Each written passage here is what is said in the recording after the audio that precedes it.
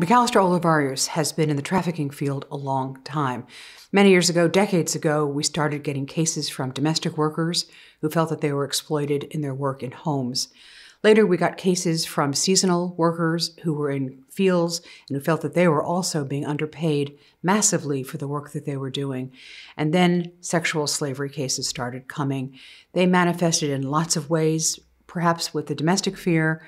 They were asked to also provide sexual services, and that was considered normal for those jobs. Later, we got cases of cross-border where actually pedophiles would travel to countries, work in those countries, and destroy the lives of lots of kids. We've had all sizes and shapes of sex trafficking. It seems to be a really growing sector.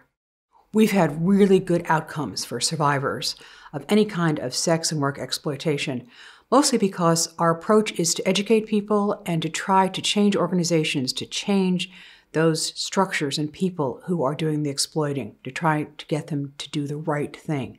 The future for McAllister Olivarius in the area of sex slavery and worker exploitation, I think, is very promising.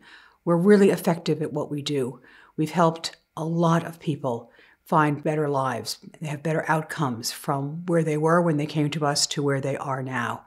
We've been able to change the world for the better, not only for the clients, but actually for the defendants, because we assume that people in general don't want to harm others. They want to do the right thing, and we're there insisting that they do the right thing, or we take them to court. And most people choose to do the right thing without going to court, and that does make a difference, and it does change discrimination structures and what can be done in the world in a really positive way.